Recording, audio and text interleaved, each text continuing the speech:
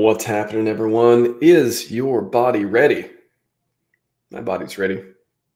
Green candles, red candles, yellow candles, upside down backflips.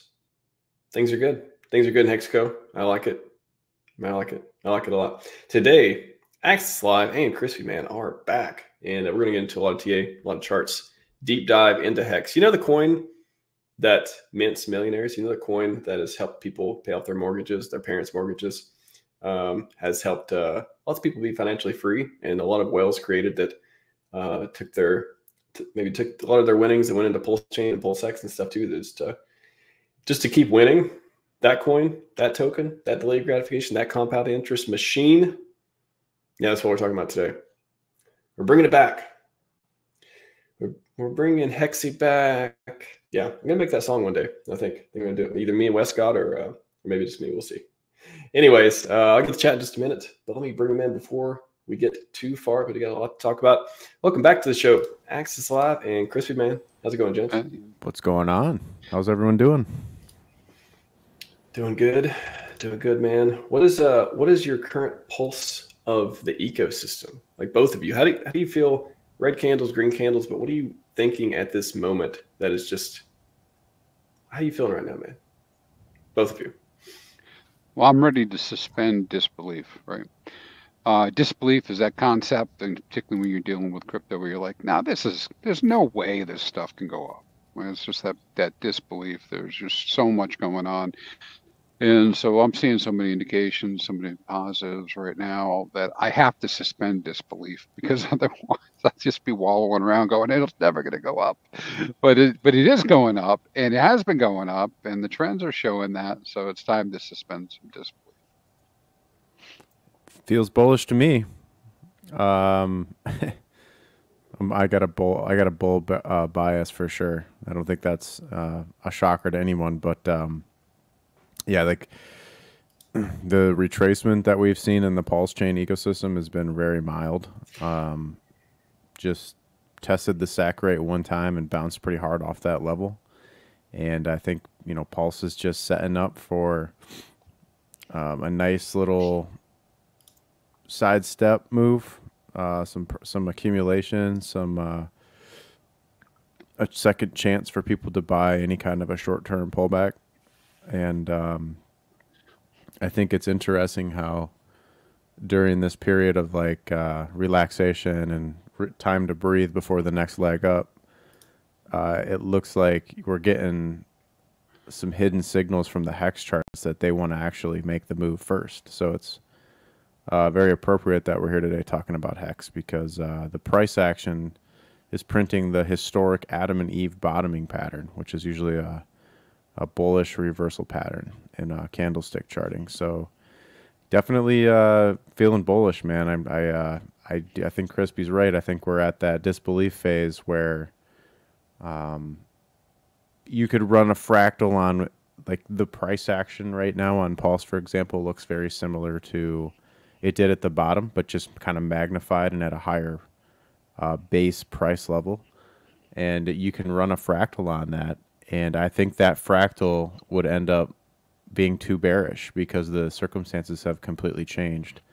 And so now that market is actively purchasing as many coins or as many units as possible at the best price. And we're seeing a lot of that in the charts and in the chain analysis. Well, all the stuff that's happened in the last few weeks too, just the bridge just exploding, the volume. And we still don't have a lot of the products launched in the ecosystem yet, but it just feels so much different than it did even around January, January 6th, a lot of the stuff kicked off. God Will's back on Twitter, all that stuff that if anyone's been following. But yeah, Crispy, how do you see, looking a month ago, even the sentiment, even what you've seen happening, like how different does it feel? Is it the FOMO is strong in this one? That's what I got to tell you. I'm feeling the FOMO pretty good. I'm kicking myself in the ass, right? I mean, and then I remember, wait a minute, I'm already allocated. So how many things now have I seen that I'm like, damn, I missed that 10x. I missed that 20x. And I don't even get into this stuff, right? But I'm looking at it and I'm going, like, what's going on with this stuff? It's all going up. And not everything's gone up, right? But yeah, I'm super bullish at this point with how things are feeling. And I'm reminded daily to be colorblind, meaning, I don't know how I can look at my, I don't know how I can look at the charts and everything's red, but my value in Pulse went up, right? So there definitely, there's definitely some cognitive problems that maybe others are experiencing, but I'm certainly experiencing, recollecting exactly what's happening, right? Because I look at the charts and I see one thing, I look at the colors, I'm feeling something else, and then I look at the sentiment. But to sum it all up, RHMax, I think things are much more bullish, right, than they were just a month ago, right? And as somebody pointed out, T-share rate on both chains, all-time high, baby. Another all-time high, like a machine. You still doing that HEX thing? You still that HEX coin? That thing? I love when people talk about it. That you always have the articles and stuff. They always write them like the HEX token or HEX coin, or they always have to put some sort of thing around it that just makes us clearly see that they haven't done the research, if you will. Anyways, you guys, want me to throw up a chart axis? Yeah, pull this thing up. Frank asked to see the chart, so I know it's a HEX centered stream, but what HEX does is so dependent on Pulse. I thought it was only appropriate to maybe start there. Of course. Yeah, you're just not seeing like the follow through on the sell side as you did here, in this kind of action. So it's like just from the shape of the price action, it's flatter. This angle is not is sharper than this angle. It's pretty simple, right? So it's falling down at a lower rate, at a slower rate, and if it breaks out of this channel, it's going to take another leg higher, maybe just a marginally higher. Looks like the beginning of it looks like you're in the middle of an ABC correction actually, but it's just the follow through has to come in. So basically right now someone has to nuke a bag and make a bearish engulfing candle here to get any more downside.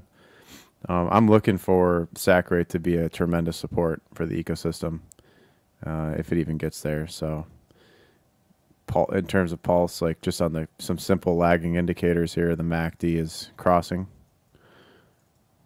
which is significant. Usually these crosses have resulted in bigger moves, and this is making a higher low. So you have low number 1, low number 2. Last time it crossed, you had this big move up in momentum. We're getting that cross now again. If you go back in time, there were periods where these crosses led to lackluster results, relatively speaking, compared to where we're at here. But it was still price positive though. In this case, it was 40% gain over 15 days back here. But there's a lot more volatility in the price action from like aftershock, I would call it, from this big move here. And so that aftershock is like the market has to restabilize, and it looks pretty bullish here. Like it's creating some sort of a rising structure, to me anyway. So just looking at I don't know if you guys had any commentary on that quick, or going to move on to the HEX stuff. Well, it just feels like too the sentiment. It's like we get a couple days of red candles, and everyone's like, "All right, party's over." Being sad again. That's a great point, Max. I think that's kind of the disbelief phase talking. You know what I mean? I think it just, because trying to look for downside targets after this happened was hard, right? So we saw that happen. It's like, well, what's the downside? Like, how low can it go back down? And we got our answer here with SAC rate, but that's more of a fundamental reason, right? Fundamentally, market makers want to keep that and hold that structure. So that made sense for a bounce there, not even from even technically, I guess this is a technical marvel. Look at how that perfectly held this previous resistance level. There was just a small consolidation pattern, and then it ripped up out of there. So it makes sense that this is the new range, and if it keeps stair-stepping higher like this, if you clear like that, like let's say 3014 level, it's clear skies for another stair step.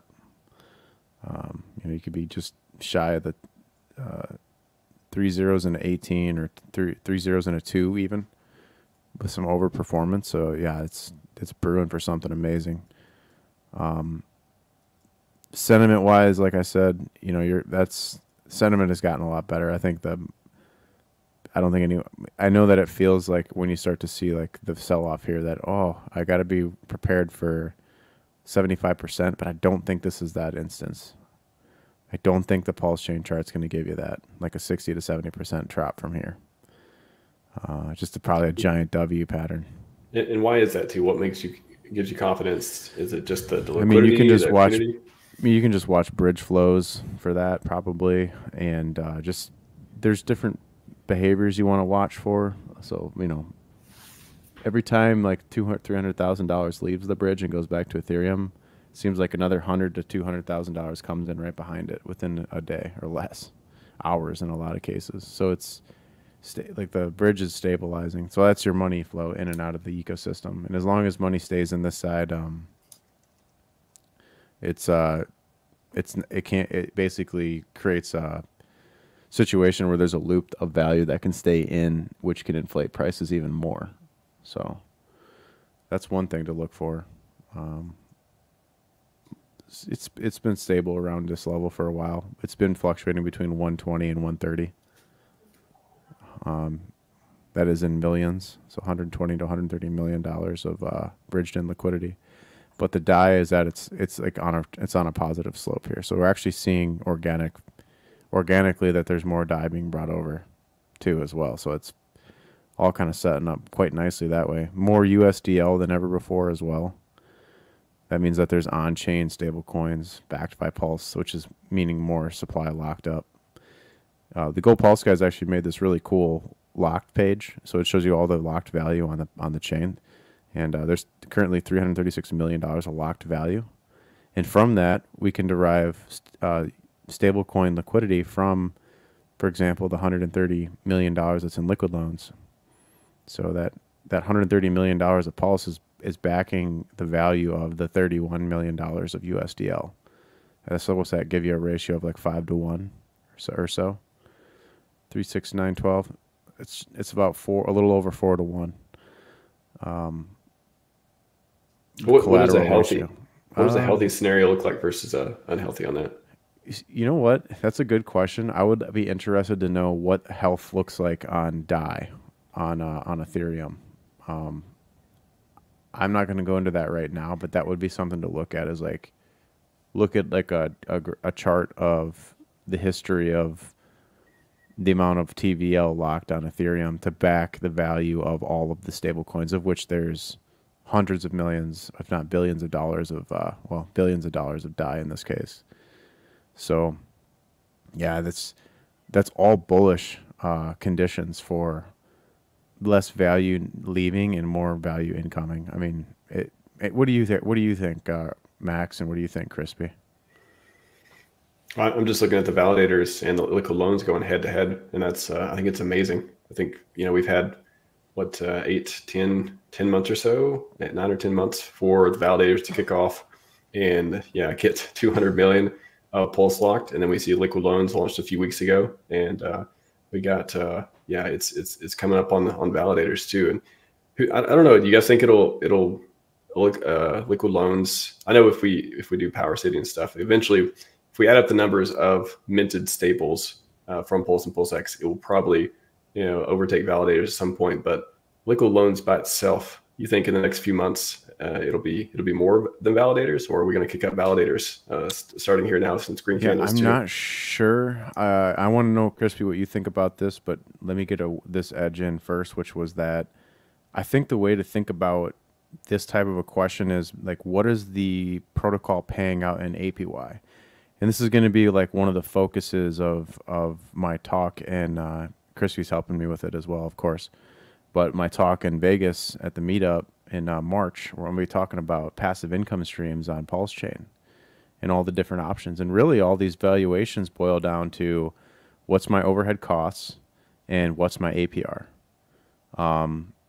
That's your baseline. And then you have to factor in probably some further quantitative analysis of price performance as a third leg of a third variable that might change your payout. Yeah, it's super fun to get into the weeds on that stuff, but fundamentally, Liquid Loans is paying 100% APR for money locked in the stability pool, and 50% APR for money locked in the loan staking pool. And I don't know how it's calculating that 50% in the loan staking pool, because I've noticed that the payouts in there aren't good during stable periods.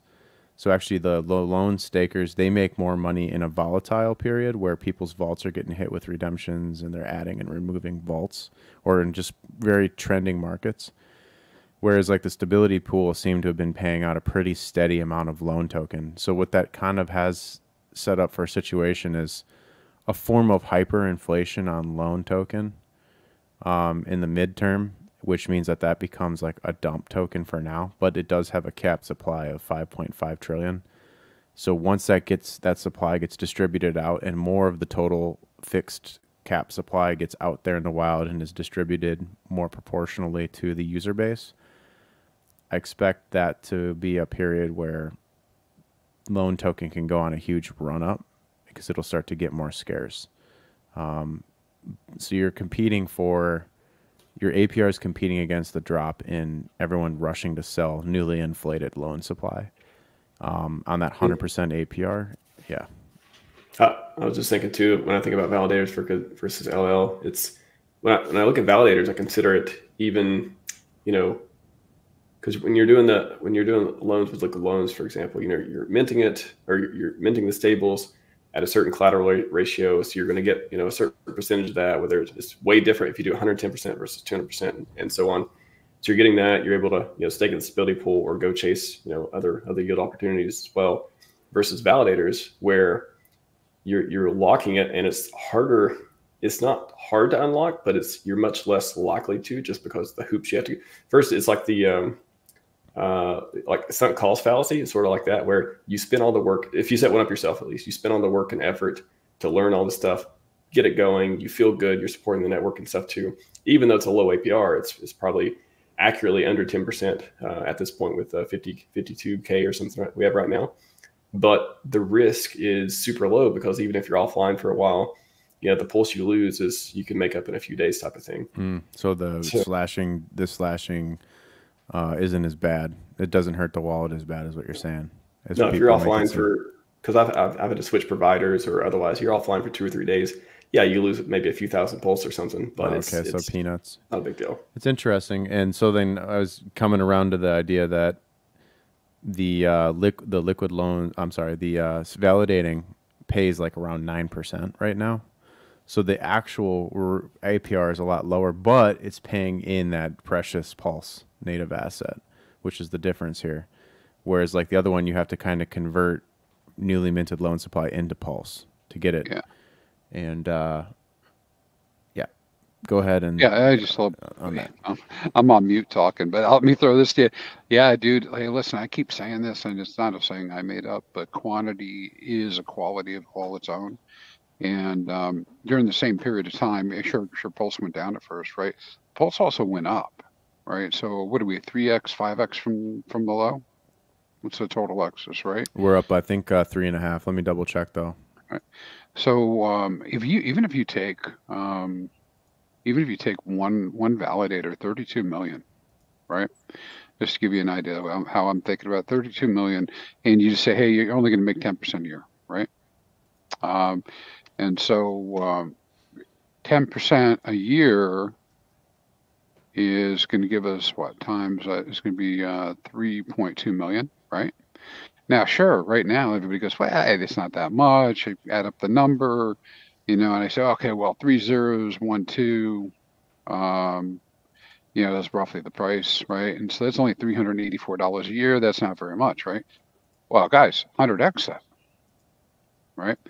And what's happening is, like everything else, is barrier to entry. One single validator at a penny could be paying, $25,000, $30,000 a year just for one single validator. And so, so it certainly it might make sense for people later to come in and do more validating. It makes even more sense to get started early, as always. But the people who are in, and this is what I'm hearing from the whales and seeing what the whales are doing, they aren't walking away, man. So I mean, I just see them doubling down more and more and more. They are going to be the owners of the majority of that pulse that comes out by validating. I don't think people talk about it enough. I've tried to shout as loud as I can too. It's like if we 10x in price from here in Pulse, that prices out the majority of people in the ecosystem from becoming a validator. It's just math. And then all the, losing money doing it right now. If you're doing the cloud, for example, you're paying way more monthly cost than you're getting in return, all that stuff.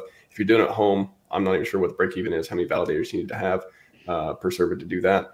But essentially, I assume everyone's losing money at this point because it's investment, right? Because Pulse price is not 10x already. If it 10x is much harder to become a validator, unattainable for most people, and it's going to actually start being profitable. So what does that do to the ecosystem? It sounds pretty healthy in one regard, but also it's like a good problem to have. If it goes, 4K to be a validator today, what if it's 40K? What if it's 400K? Like at what point is it just unavailable and we have to do some sort of hopefully trusted product to this pooled staking or protocol change and to make it more affordable? It's super fascinating. Yeah, absolutely. Yeah. Well, and what's happened too. You think about this. Axis might talk about another project that he interviewed the other day, but there's some protocols that are coming along that maybe will allow the common person to go into a pool and stake. But even outside of that, and I know you and I have talked about it before, we both done streams on the whole validation thing, the break even. Man, it just seems like a no-brainer to get validating and get something running. And it doesn't have to be your whole bag, but if you're interested in Pulse and you want to be in that ecosystem and you're looking for passive income, get it set up earlier than later. Because it gives you that exposure to that. Now, alternative is, hey, listen, if you're not that, have that taste, go stake Axis, I think. Because that's a lot easier to do and a lot different way, Yeah. Agree. Got anything else on that Axis? Or do you want to move to hex.com? I think that the liquid staking protocols that are coming are going to even amplify the amount of staked Pulse even more. So I think it's not going to be a thing of less. I think there's going to be more people locking up Pulse to get yield. And it's going to only get easier and cheaper to do so. So that's all price positive to me. Either matter which protocol you're choosing. That's a ton of value that's just locked up and ready for a 10x before people even start touching into that principal amount. I'm bullish on that lock page on GoPulse. I'm bullish on that expanding. They only list maybe 5 or 10 products right now. Right. But just imagine, the different stake pool products and stuff coming on. It would be neat to have a side by side of the hex locked statistics as well, based on league and for length, how many T-share years they have, and yeah, I mean, nobody. We all have the goals. The data guys like Crispy we all have the goals of making every tool, but if you literally really tried, you could never make every single tool. But yeah, man, there's so many bullish metrics going on right now. Even and in the hex system too, so they all kind of feed each other. Beautiful, gentlemen. Let's talk about the greatest product on earth. Is that Hex? I think that's Hex. I mean, are you confused, sir? You know which stream you're at? It's called the HEX Explosion. So what? So why are we talking about an explosion on Hex right now? I mean, most people probably think this thing's done on Ethereum. Oh man, not me. Not me, baby. Somebody asked me the other day, what do I think my low end is? Now I'm conservative. I realize everything can go to zero, near zero, blah blah blah. But I said, honestly, I'm looking at models between $2 and $66 combined hex. Now you assign a percentage of which one's more likely to happen. I don't know, but all of that is possible. Yeah. How are you? What kind of data are you using that comes up with something like that? On the low end, let's say $2 to $5. What? It's doing some pretty low level type of numbers based on previous cycles and where we think things are today, and but it's super conservative, like half of what might have happened, and that this isn't like a new thing. It's more like acting more like a L2, or not L2, but a second cycle type of thing, that type of stuff. But the more adventurous estimates are looking at, what did Bitcoin do its first cycle versus Ethereum, and trying to come up with some sort of average and stuff. It's not super mathematical, because I'm putting a bunch of numbers into a spreadsheet, but those are just some of the models that I'm saying. But I know you've got some that are based on math. I mean, I got fractals at least, right? Yeah, I mean, I got the same stuff you got, man. I think I look at the some of my favorite stuff I've been looking at right now is the ratios, because it's kind of setting up for a move. But in terms of like price predictions going out farther, just based on if HEX plays out like Bitcoin did or like Ethereum did, I mean, we're looking at those kinds of price targets. 80 cents is like the very beginning of the bull run, like when stuff goes parabolic. Like the whole journey back to 50 cent combined is like it could happen pretty quicker than people think it could. And that sets up for the real move that goes to those really higher targets later on in the cycle. Yeah, the golden cross is on EHEX on the WETH pair. I was watching it kind of form here in the last few days. This here is like just a 111-day moving average on the price chart. Something that Crispy uses, and then it was kind of interesting how the price just kind of consolidated bullishly underneath of it as consolidation below resistance line in that 111, and then there was like that fake out and then rip, and now we're testing it to see if it's going to hold. So I could actually see this just the reverse of what happened before happening, and where it just kind of chops and grinds, and it's like the last bit of accumulation before the markup. And I think the markup on EHEX might actually coincide with the markup on everything else in this case. It doesn't seem like people are too eager to make it move on its own. But that you can't rule that out either, because that actually is what happened here, where EHEX led the entire move off the bottom. So that was pretty cool. I still think it's the most undervalued and cheapest RH coin out of all of them. Here it is against... Here's EHEX measured against Pulse. It's kind of been trapped in this range. It's at the bottom of the range. And if you zoom in here on let's go to like a 4 hour and see what we can find. So it's the beginning of what I think looks like an Adam and Eve bottom. It's not as clean on here as it is on the PHEX chart, but what an Adam and Eve bottom is a V bottom and a snapback rally, and then a slow fade away and like a rounded bottom, something like this. Looks like a boot shape. 1 second. Got to tell this guy I'm on a live stream.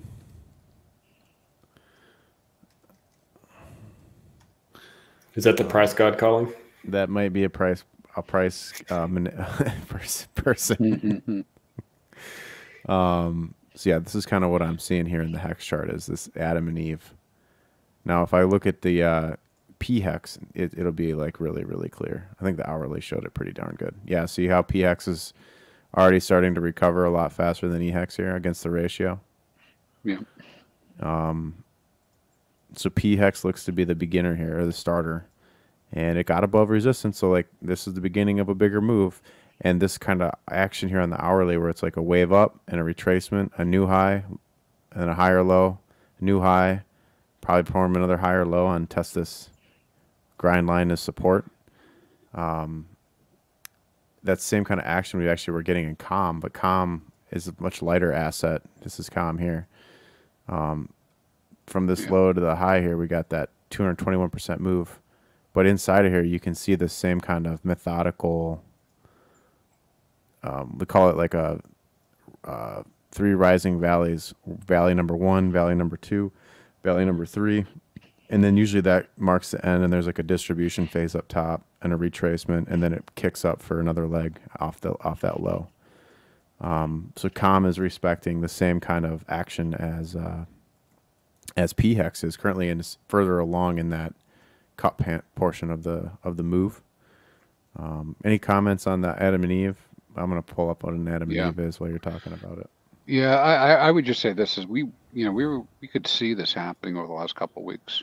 I know you spoke to your guys about it. We've been looking at it, but one of the things to remind people of is go look at these things also in the pulse value, not just dollar value, and because that really tells a tale. We were looking at HEX, for instance, going up in price and being kind of volatile, bouncing around, but its pulse price was just going down. Yeah. And now it's reversing, and so that was really a good opportunity to get more EHEX, more HEX. Yeah, you zoom out here on like a daily again, and you can see how depressed PHEX got versus Pulse here. And of course, the PulseX and Ink charts look even worse in the ratio because of how much they overperformed. So it's kind of the market signaling to you that the hexes are the cheapest thing right now, and but yet if you go to a dollar chart, they're holding all right. Like it's not down a ton. It's down 27% against the dollar, so it's relatively this chart pretty darn good. Yeah. I know I'm interrupting you. Sorry. I look at that chart. I'm like, I'm not going to go buy. It's up in price. I want to wait for it to come down. But then I remember I'm not bringing new money in. I have a bag of Pulse, right? It's actually cheaper than it was a month ago. Explain that, Crispy. That's an actually important point too. Yeah. Yeah. Well, because I look at the price. Well, so everybody can make their own decisions about price when they look at it. But it looks to me like there's been some volatility. It was low USD not too long ago, and I could have got some then. And so then I'm like, no, I'm not going to buy any now, right? I don't want to get any more. But when he switches over to the Pulse, you can see that I already had that Pulse. I'm not bringing new capital in. I have it sitting in my wallet, and it's only gotten cheaper. Over since all the way from November. Right. It's only gotten cheaper. It's 30% cheaper since December 1st in pulse value, but then now watch me flip it back over since December 1st. Here's the 6th, close enough. But from the lows, it's up 150% against the dollar. But since December 1st, so we can be exact about it, from the low, it's up 62% against the dollar, down 30% against pulse. So this is one of those ratio trade arbitrage opportunities that we had, and we'll have lots of these this cycle. So, practice your understanding of ratios on these coins and understand that the pulse pair is all that matters. Your coin's performance against pulse. Like that's where the pure signal is, and then the dollar chart is more useful for psychological levels that you might see the market take action at because that's where the market is looking. But we want you guys to be ahead of the market. You RHMax crew, you guys deserve to be all over the signal coming from the pulse pair. To the max. Dude, I was thinking about that today too, just about crypto in general, or maybe DeFi, where it's like everything is just this, the money comes in, there's a distribution, and the people that play the game the best take it.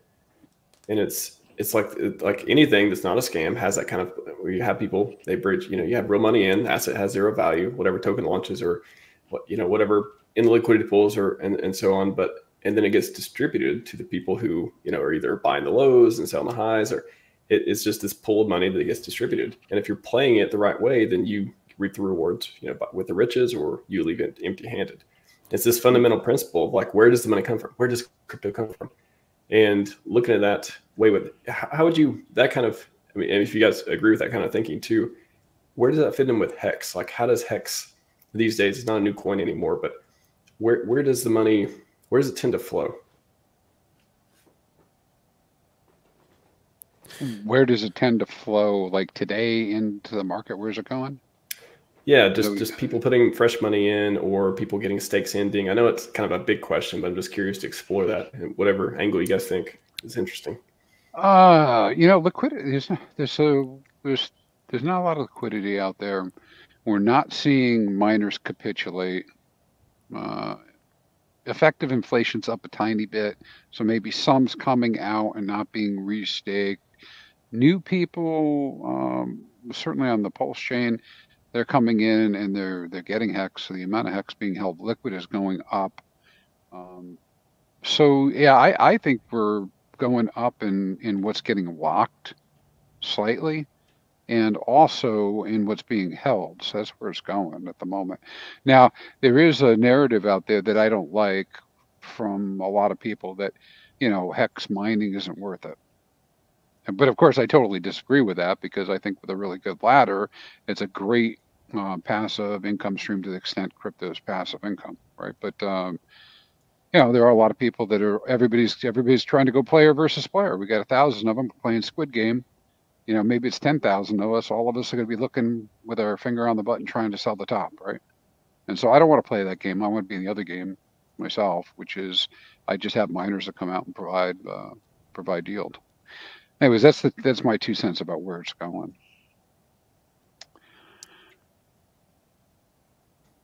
Yeah, I'm just looking through. Oh, go ahead. All right, Max.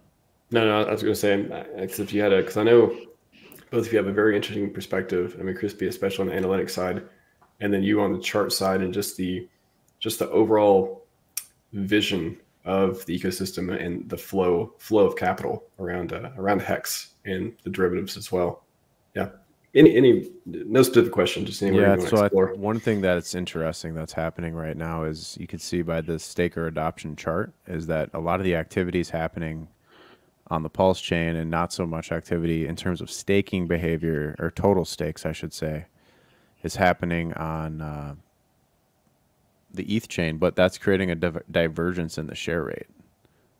And I know Crispy would love to talk about that and what that implications might be if the trend stays the same. Mm-hmm. Mm-hmm. Yeah.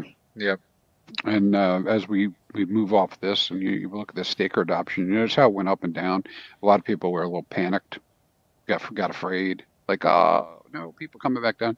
What's going on the PulseChain is tons of short staking with lots and lots of HEX, and so it can actually make some bumps in the road in numbers of wallets and stuff. And there's people doing some different things. There's a lot of monkey business, right? Not negative monkey, but just stuff, people doing stuff, using contracts to do staking and all sorts of stuff. But generally, right, you see the trends up and to the right. For the at least the addresses that are out there. You see the divergence between the two. This looks like it's like some huge wide divergence, a few thousand wallets and whatnot. But in terms of what it means to the HEX on both chains, doesn't mean a whole lot. In that, the share rates are still pretty close together, counts are pretty close together. But as Axis said, we're beginning to see a difference when we look at APYs between the two. You can markedly see now on HEX Daily Stats, anybody can go there and look. It's like the average percentage APY is like 2% higher usually, 2% higher on Ethereum now. And so that is beginning to work its way into how things operate in HEX. And what's happening is it's beginning to deviate, right? And so these most recent change we had this week, one of the top 10 changes to share rate, it was significantly different between the two by 30%. In other words, the Ethereum share rate went up 30% more than the PulseChain percent. And so it's always so fascinating to me. And I know people beat up on the OA. I mean, I just answered a message today where people complain about the OA and what the origin address did. But the system's so stabilized that we can all play all the games we want. And we can change which direction the ship's going, but it's really slow. It's like so slow that if you don't have patience, people get right out and they just transfer their value to the remaining people. Yeah. Yeah, I mean, and this average stake length is longer on ETH. It's kind of setting up for an interesting thing. Definitely. It seems like a lot of the activity and short-term sell pressure might actually come from HEX on HEX on Pulse. Because like a lot of the people that were more short-term minded actually just flipped that chain, or like people that have no faith in Ethereum, they flipped to the other chain, and everyone who's active like that, like really active, wants to sell the top of the cycle. So you're definitely, that's where all that extra activity, it's short to mid-term. All the long-term activity is happening on the ETH side. People that aren't so shook up about something like gas fees, it's still the same thing. I know we talk. Well, they're both on that. Well, there's definitely long term on both going on, but yeah, I mean, certainly the smaller guys. I'm not going to do a 5,000 hex stake on Ethereum right now. I'm not going to do that. Right? It doesn't make any sense. There's the potential for the gas, but we are seeing Quattro Cinco stakes out there on both chains. In fact, on the Ethereum chain, we've got more T shares out in 2038, 37, 38, and 39 than we do on the Pulse chain side. So it seems like a lot of the short money looking for quick gains are focusing more on Pulse chain. Kind of makes sense, right? Mm-hmm. And that's where they're moving. And it's breaking down the APY a little bit, which is how the system's meant to operate. So it's not negative, More adoption looks like that, right? So more adoption doing shorter stakes. And so on the Pulse chain side, the way you beat it is by going out longer than them. If you're going to play that game. And so go out longer than they are if you're doing mining and you're on that chain. Are you saying longing pays? Longing, I was gonna say longing pays better. Longer pays better. Longer does pay better, baby. Yeah. Got a quick question from Super Snake. Real question is: should this pubs be DCAing into HEX or PulseX? So I got a thought for that. So this is the HEX PulseX ratio chart. So just think about it like this: if this is the line we're looking at. Let's do close. Let's do it in white so you can see it. Or yellow. There we go. Nice and bright. See, that yellow line is the price chart of how much hex I can get for a PulseX. So you take it, right now it's at 175 p hex for a PulseX, which is down from a high of 600 PLSX for a pulse for a hex. And that's a 70% decline. So I think right now, just looking at the way the ratios are set up, one could be led to believe that perhaps, right now PHEX is undervalued, and if it stays down in here and at these lows, that you could expect that eventually it will find its way out and to make a rally, and that you'd want to be capturing PHEX value down here right now and not PulseX, because if you're buying PulseX here and not PHEX, you're basically saying that you expect this chart to go down lower and lower and lower and lower against PulseX. But here's zero right here. So and do you mean EHEX in this case? Or I'm sorry. This is EHEX. Yeah. Same strategy though here. So PulseX and EHEX. But you could say the same thing for. Yeah, I know they look for the same. PX as well. Yeah. I don't want to get people confused the other way. Oh, yeah. Thank you for fixing that. Yeah, it's just my ability to help. Another question here, sir. Can we expect huge price explosions from this currency? Is the project valuable? Welcome if you're new here. Oh, Ani Ruse. Gave it away, did he? But is there a 60-second explanation of the price explosion or value from this project, sir? Yeah, I mean, look at the history of HEX. It goes through huge run-ups and markdowns, but I mean, typically you can expect this thing to go on 500% tears pretty regularly. So I mean, I don't know if that qualifies as a big explosion in price. For me, I think it does. I think a 6x is pretty damn good, but there's a reason why some people talk about, from here to here, it's minus 99%. And from the beginning price up here, which you can't see on this chart because there's 2 weeks of data that's not showing, can't be recorded because it was on a centralized exchange called Bidex back in 2019. But if you could see that, you'd see the price crash all the way down minus 99% here as well. And so the theory, I think, here is just like, look, you're in a coin with a massive community and the best founder in crypto, historically amazing price performance, coming off a 99% drawdown for the second time, the chances of this coin not making some sort of an attempt to go take out even halfway back to all-time high would not make a lot of sense considering how loud people are about this coin. And just looking at the chain, you can see that there's obviously accumulation happening, and this is you could say the same thought process for PulseX, HEX, or EHEX, because they're all going to move together because it's kind of more like looking at 4 pieces of one infinity gauntlet. I like that analogy. So yeah, in terms of price explosions, yeah, when you clear this level here on HEX, for example, it should make a pretty sizable move. This is like we call it a neckline, and so this is like the level everyone's watching. Once the price can get above that, it could rise quickly to like 3 to 5 cents, which is like a 300 to 500% move, and you could even overshoot that. You know, if it's like back in the early days of from being down minus 99%. I mean, even if you just look kind of the similarities here in the bars pattern, like there is some bit of a semblance of, you know, same type of action building up like a pressure cooker and then exploding out the top. So yeah, I mean, it's the whole ecosystem is going to explode this cycle. There's so much value on the Pulse chain that you just don't get from Ethereum, and it's all new too. Great question, Ani Ruse. Anyone else new here? Yes, we like price go up. We like the tech, and we like to draw beautiful patterns. And look at those green and reds. We like to disseminate information here.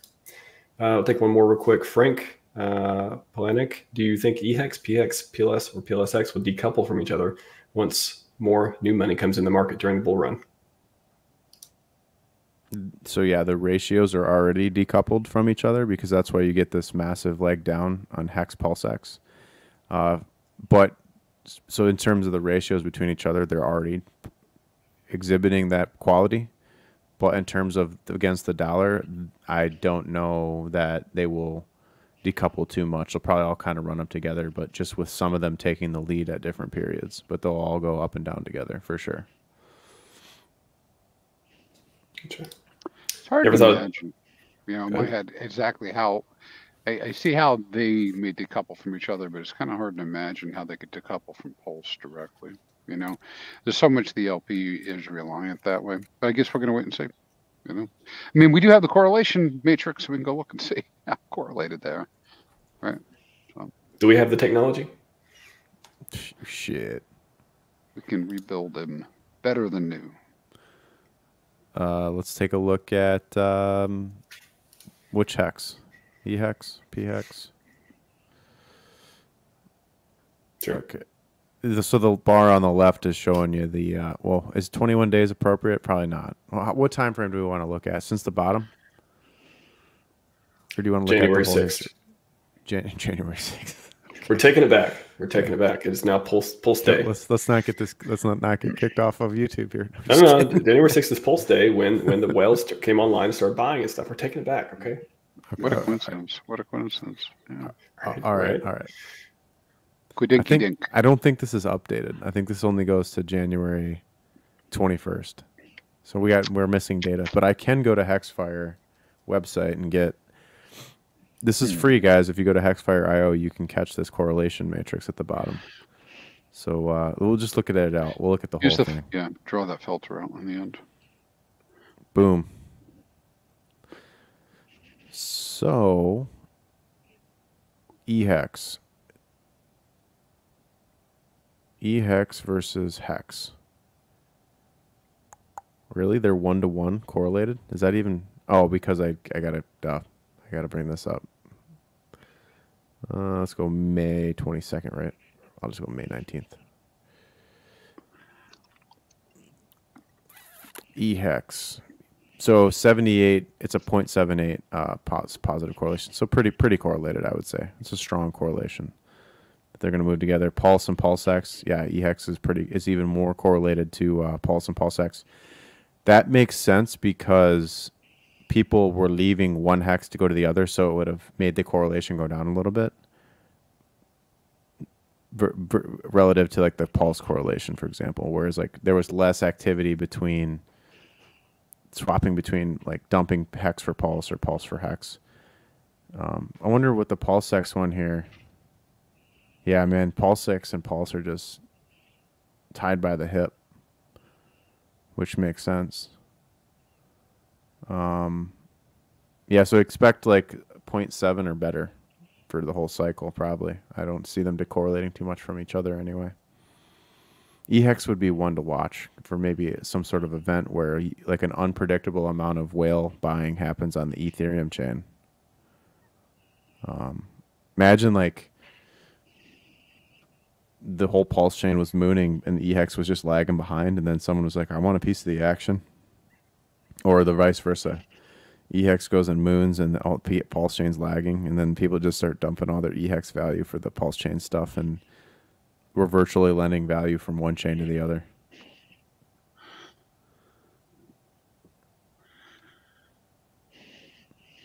Tell you what, when I see my Pulse balance triple because my EHEX tripled in price and Pulse stayed the same, there's definitely an urge to flip some of that into Pulse. 30% probably. And I think it would behoove everybody that if you get really outsized swings on some of the coins versus the others, I'd say a 3x or more, it's probably good to try to neutralize that R back down that ratio a little bit. Dude, the EHEX has been one of the most controversial coins. I like how it's controversial from the outside, and then from the inside for the past year or so, it's been so controversial. People picking sides for whatever reason they deem they like to do that. And now we got Hedron V2 coming out, and I keep hearing, speculation otherwise about, there's going to be cross-chain interoperability between the Hedron and ICOS and stuff coins. And I wonder if Alex is going to make something that makes interoperability between HEX. If we don't have, HEX V2 from the HEX devs, is there an ecosystem project like Hedron able to do that? Yeah, of course, he hasn't come out and given us his final product yet, or spec. It's getting close. We're hearing rumors that it's getting close, right? That there's auditing going on and whatnot. But in theory, what he could do is he can, because remember, a lot of this is based on the HSIs, the Hedron, the ICOSA, basically creating a new protocol that people can opt into and maybe transfer their assets over, but would allow you maybe to use EHEX and HEX to bid on auctions on any side, on any chain, whether it's been bridged in or not bridged in, maybe, new versions of the tokens.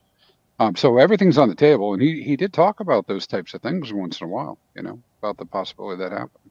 So, and that would give us a use for EHEX beyond staking. Now, I personally would still keep staking EHEX, right? But it does give you more use for EHEX, I think this is probably the most bullish calculator we have, because if you guys go to hexfire.io and you click on this gold button here, the HEX mining calculator, it's a pretty diverse set of attributes that you can change to get different payout models based on different estimated share rate changes over time. So there's some assumptions that are made on what activities would lead to such an outcome, but it goes from left to right: conservative, mild, more aggressive, and then really aggressive staking behaviors that are price positive. ROI positive. So it's fun to look at these different like predicted payout schedules and seeing kind of like the difference. Like just for like a example, a 15-year stake is paying 456% more HEX by the maturity date.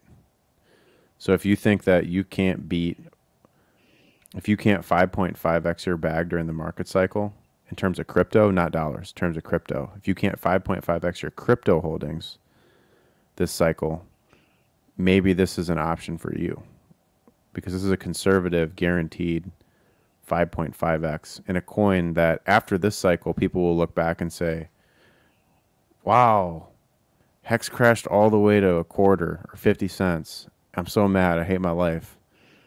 And everyone's going to be all upset about it because it came down from $5 or $10. And, but if you locked in now at these rates, you're going to end up with a coin in the bottom of a bear or two where you're like, the dollar value of that is just tremendous.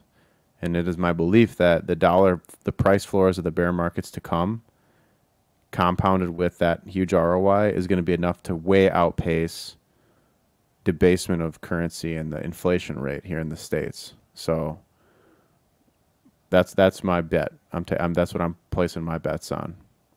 So I think like feels a lot better to stake free hex a lot longer. So if I stake for a year and I get 1,000,000 hex, I would have no problem staking that free 1,000,000 hex I got from a year's worth of rolling stakes and putting that out 15 years to, so that I can 5.5x that in crypto terms, plus compounded against any price appreciation I might get over that period of time too. And there's always the thing that you got to keep in mind is like, oh, you get to year 11 and it's worth so tremendously a huge amount, you could end it early, and it's not like it's a big payday stake, so the penalties aren't going to murder you. Like they're going to hurt, but you'd probably be giving up 6 or 7 figures of crypto or of dollar value, but you're also going to be making like hundreds or thousands of X returns on those stakes. So there's so much optionality and game theory built into this system. It is pretty awesome. I gotta wait to see that. I got to wait till next year though, mostly until well, maybe the end of this year. Maybe by November we'll start to get a flavor of how many people are willing to exit, because the counter on that, right, on those people exiting, of course, is they're going to give up a lot of reward and a lot of yield. But that's great for miners, because that puts so much into the hands of the OA. Otherwise, I like staking hex a lot. For one, it removes the opportunity I could cost myself. Play on words, opportunity cost. The opportunity I could cost myself by getting rid of it when it's liquid, and I get to earn yield on it as well.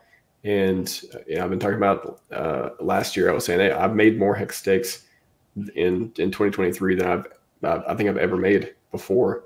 And of course, and we talked about ladders and all different strategies for that too. Is not putting everything out 5, but I think ladders are super cool to see come to life, because when the price does go up, you get to tangibly look at, hey, I locked it at this price. I got all those t-shirts. I got all that hex for cheap. And then when the price goes up, it's more than a payday. It really feels much better than a regular payday. It feels like not only did you get a good payday, it's like you made a good choice. You get like the double dopamine hit on it. So it's amazing. I talk about this a lot, and I'm sure you know people in this situation. You might be in the situation yourself. At some point, you get enough daily rewards that it's more than you might be willing to put into crypto on a daily basis. But that doesn't happen like overnight, right? So this is what we kind of describe these guys like. Somebody, I don't know, there's one of the miners that ended the other day.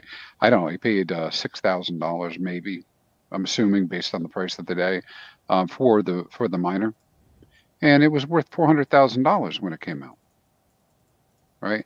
And so now on the one hand, that guy's good job, bravo, right? Got great value, going to do whatever he's going to do to support the system, et cetera, right? But he can't get back in and get that again. That's it, done deal.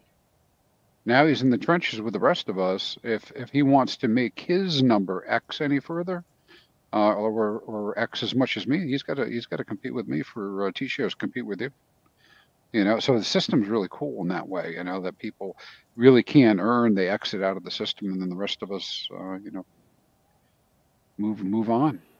There's also this really interesting phenomena where you may start with pretty modest beginnings in hex. You might be staking like $1,000 or $2,000 and making all these really big plans for how you're going to set up 3 stakes on a ladder, and you're going to divide up this $1,000 into little chunks and spread them out, and then you put them away, and you're like, in like the one of them that ends like in 2 years, it comes time for it to be due, and you look back and you're like, well, look, I didn't have that crypto that whole time, and since then I've actually worked harder and got more crypto than I ever thought I could have gotten, and now I wish I would have staked longer.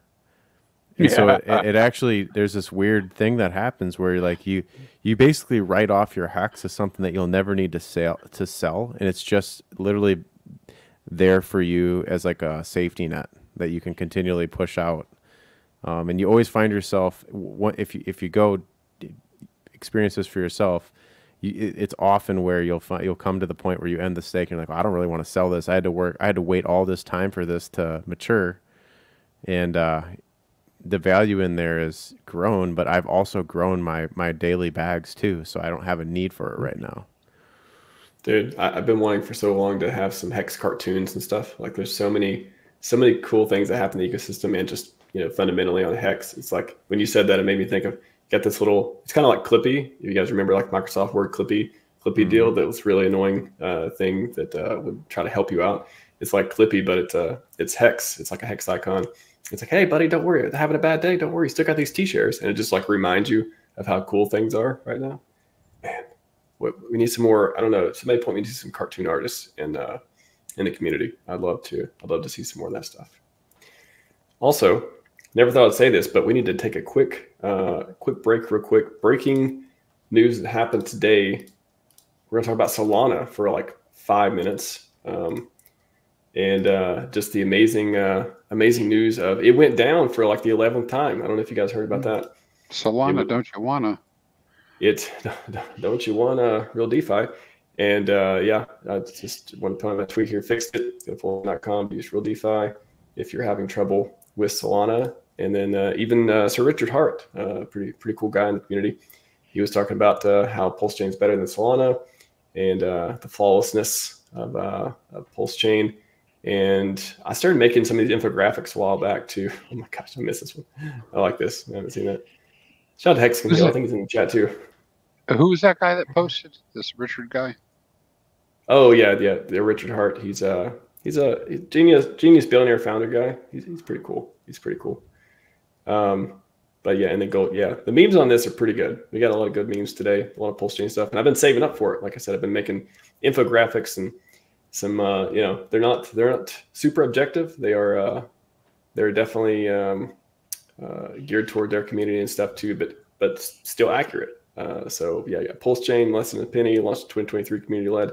Solana more than $100, launched in 2022, backed by VCs.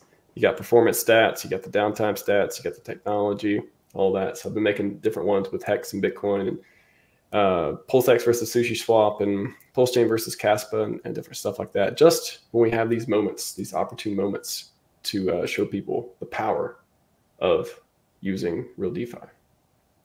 Any thoughts or commentary on why PulseChain is better than Solana, or the other way? Feel free to take the other side as well, John. I think my angle on this specific conversation piece is I came from Bitcoin mining and Ethereum mining, which to me was sound money and blue chip coins. I thought that was where the value was, and the stability was in the best in breed cryptos, and to be first to the inflation. And when I find out a blockchain that's going down, it doesn't make me feel like that's sound money. So I actually looked specifically for what I should say, what I saw on Hex, particularly, and by extension PulseChain being a fork of an already rock solid piece of code called Ethereum 2.0, was that same sound money principles. And so that's kind of what I'm after for, is 100% uptime in something, because who wants to put their money in a thing that is more of like a gimmick that is arbitrarily on and off? That's when the most money's lost in this game, is from stuff going on. You need to have 100% uptime and consistency and accuracy, and when it comes to things like that, because God forbid you had an emergency and you needed to get funds off Solana and you're trapped out of your own money. Like, that's just not even acceptable. Being trapped, not cool, not DeFi, in my humble opinion there. What do you want to, let's see, we got 10 minutes or so left. You guys got another chart or explosion you want to cover before we wrap up? Well, the axis chart exploded in the last 12 hours. Maybe we can show people that. It's fun to watch green candles print. Go for it. Here is the axis chart on the regular linear chart, and it's just up for a casual 45% today. How many percent? It says 44.8% in 24 hours. 45%. Man. Not bad, not bad. Pretty good for a coin that's that price so high. That's an interesting question too. Is, can you tell the people coming into access and stuff? Do you see new money? Do you see people from Hex, like Hex Wells and stuff too? There is there is adoption that comes. You can see here the holder count on the left's at like 417. That fluctuates a lot, and it usually fluctuates with the trend. So when we're getting like sell-offs, like back in this period, you lose holders, and then in uptrends you start to gain new holders. Because from looking at an asset from the outside in, there's specific technical indicators that somebody's going to want to see before they're willing to take a stab at something for in terms of like a short to midterm opportunity. And I think like all it takes a lot of times with something we've learned in this process is people will follow if you show them the right signals. And that's what you got from Richard, announcing I'm going to fight the SEC, and then some money moved around, and then that was the signal, and then everyone else followed in. So, but to directly answer your question, this coin probably has more whales per capita than any other coin that I know of. Like almost half of all of the holders are whales in this one. Like in terms of that's not okay. So no, what I meant to say was that there's more percentage of capital in the whales positions than there is in any other category. And I don't know what was the number, Crispy. It was like 15, I think. 15 or 16 whales, and then like a ton of sharks. We actually thought about at one point changing the metric a little bit so that it didn't look so skewed in favor of sharks and whales. Yeah, but when you say that, what you're talking about the holders, not necessarily that they're sharks or whales outside of Axis, right? I mean, they probably are, or could be, but API broke.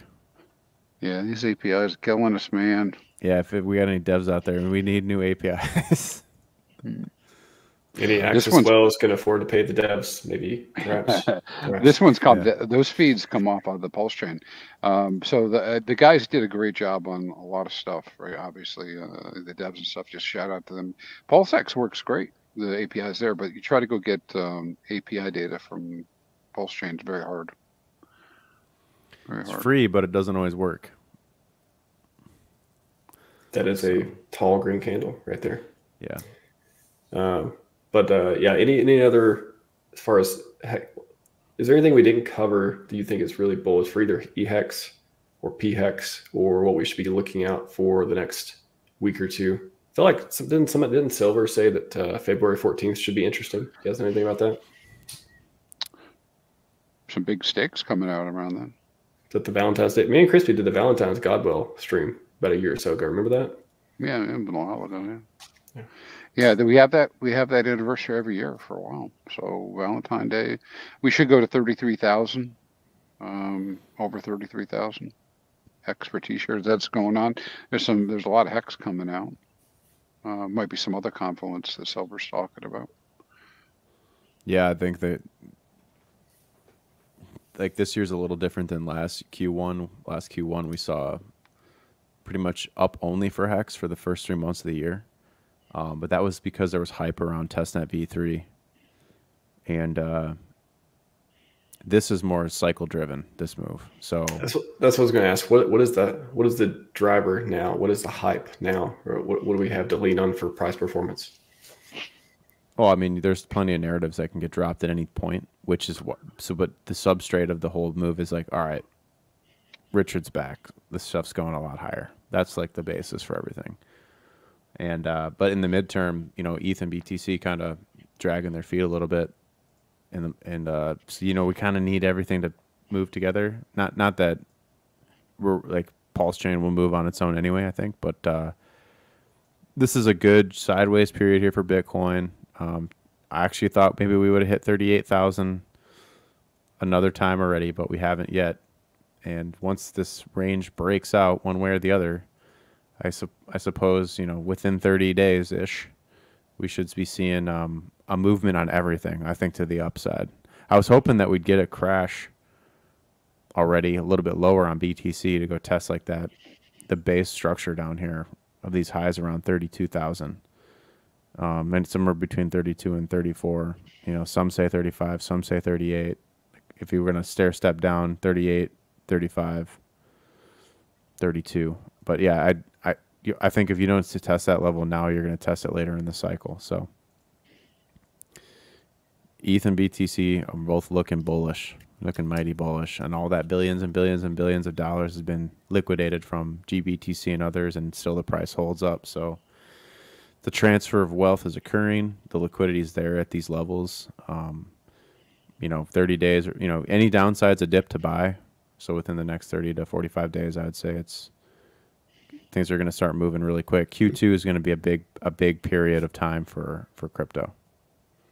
I got a good question, Don, actually. So something I was thinking about today, I go on these runs and I just have these thoughts of things I forgot about or things I think are interesting to bring up and discuss. But so Richard was pretty adamant, of course. That's what it ended up being, was we kept Uniswap V2 for PancakeSwap V2, however you want to look at it, for PulseX.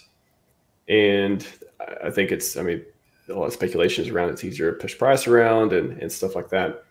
So, Uniswap V3, all that stuff was out. We could have totally did that, but kept V2. Now he's back.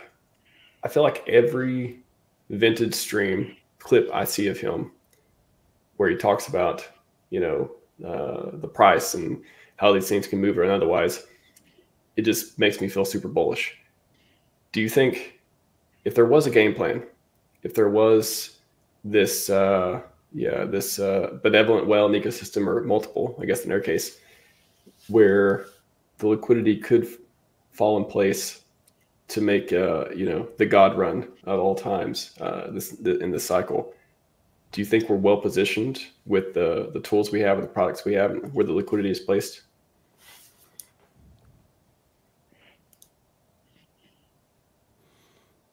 It was kind of like a multi-part kind of question where you added some more in there. Hey, listen, I'll say this. I think without any overt action, maybe specifically from the OA, we're in really good shape. Really good shape. I think for this system to take off, of course, time frame on that would be probably quite a lot longer unless big players come in. Big players come in, start doing their thing. It doesn't appear to be take much, right? I mean, look what happened this last round. And and here's the thing: is we're all playing in now. All of us, we're playing in a walled garden. If you hadn't been here before, you didn't get in, then you're on the outside looking in. You got to come in and buy the bags, right? Which only drives it up higher, in overall value of what's happening. So I think that any case that I'm thinking about, things are going to get much better. Now, as far as whether all the tools are up to snuff, they're all improving all the time. There's new ones coming online. It's part of building out the infrastructure, I think. And then ultimately, I think the other thing we look at, again, number bias is a thing. I forget what the total was on the bridge, but we look at the amount that came over on the bridge and we're like, oh, that's a lot of money. That ain't a lot of money. It's not, because there's just so much more out there that's floating around that can get diverted over. And, maybe into ETH and then ETH over to PulseChain or however it goes. But I think in terms of liquidity on the chain currently, the setup, how things are set up, it looks good. Like there's no necessary requirement for any authoritative figure to change anything at this point. But any whale movement that's positive is going to magnify the outcome, I guess is the way to look at it. I don't know if there was like a specific concept or pool that you had in mind that you've been looking at, or no, just in general. I think that the fact that he stuck with V2 as maybe being something that he saw was easier to move prices around for wells and stuff before, and worked super well for HEX. I see where you're going. Yeah. So like the Uniswap V2 is pump proven technology. Like we know that the technology that PulseX operates on top of, that architecture provides the best price appreciation. It's not the best for the market maker, because the market maker ends up losing a lot of one side of the pair to impermanent loss, but it does create a nice and stable system so that price moves cleanly in either direction. And there's not any like hard edges where there may be an absence of liquidity on, say, a V3 histogram. because you could run into a situation where nobody in the market thinks that a thing should be worth that price, and so nobody provides liquidity at that area. And so when the market switches trends, the market is left with nothing to act on because there's nothing there, and it creates inefficiencies in the market, and it forces the market maker. It puts extra pressure on the market maker to dynamically shift and actively manage their positions. Whereas like the automated market maker on V2 or PulseX is always working to create stability in the ratios between two coins. And so that's what makes it price positive, is there's always going to be support on one side and support on the other side. So there's equal amounts of both coins at all times, whereas on V3 you don't get that. So you get inefficiencies, which causes not such a clean experience for anyone, really. So yeah, I mean, all these choices were deliberate. You know, I'm happy that we got PulseX, and I'm happy that there's like a smaller community that's got V3 to use as a tool for, you know, leveraging to get even more returns or to market make in your own unique way on an exotic pair, for example. A lot of opportunity over there for you to dominate an entire pool on a coin you like with a specific range. So if you want to take advantage of that, you should. Most people just don't know where to start with the V3 stuff. But if you have questions, just ask. Yeah, there's plenty of people out here trying to educate on the stuff. Awesome. Gentlemen, another fantastic stream, chock full of gems. If you just got here, hashtag replay gang, you're going to want to rewind for this one. Yeah, I think that's the value we can provide today. Axis, we'll start with you. Where can people find out more about you and your inquisitive framework?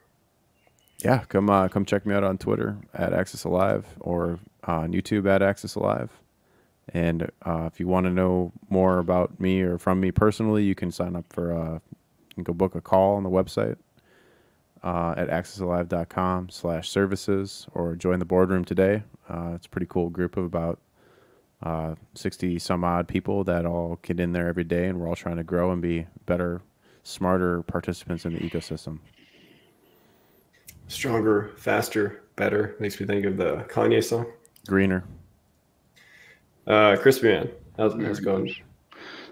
All right, guys. Well, hey, thanks again, man.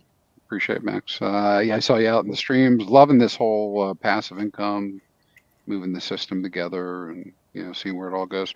Hexfire.io out on Twitter, Hexfire.io here in YouTube land, and the website hexfire.io. New website coming. Maybe we're about a month out. Maybe a little sooner than that. That will be launching. 2 more weeks. 2 more weeks. 2 more weeks. Bring it back. Bring back 2 more weeks.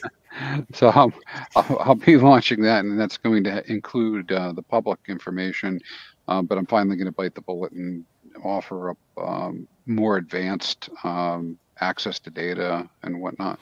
And so I'll fill you guys all in on that once I develop it out. I got to figure out the right costs and whatnot for the things, because unfortunately with anything having to do with hosting servers, there's a cost. So anyways, absolutely, we'll be coming back with more. Everyone, thanks for joining us again. Yeah, check these gentlemen out in their respective sites and brands if you're interested. And you know where you're at in the channel. I've got GoRealDeFi.com. I put in the chat before. That's my place that I've been contributing to the ecosystem as well. And RHMax.tv, which is just a link that goes to the channel, but asks you if you want to sub. So fun little technology things I've been working on recently as well. But that's all we got for you today. Scivive and 5555. We are out. All right, see you guys. See you.